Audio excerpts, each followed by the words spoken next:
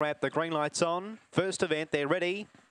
Racing at the 390 and away fast off the outside was the favourite Brody's Tiger. Carts across to try and lead. Lady Arent digs up for second. Around the outside trying to make ground. 8 Saints on the deep. Out wide is Bacardi. Migaloo odds making ground from Magic Eclipse and then Extinction.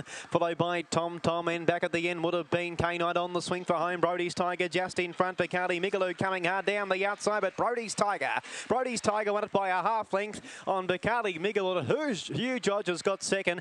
Third goes to Lady Arent from 8 Saints, and then came Tom Tom, followed home by Magic Eclipse, way back to K-Night and Extinction back amongst the tail end of the run. 23.05 to the favourite Brody's Tiger.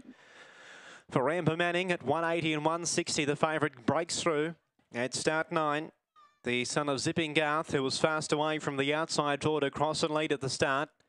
A huge run from the runner-up, Bacardi Migaloo, who's gone around at $61, has got second. It really challenged the favourite, but the favourite was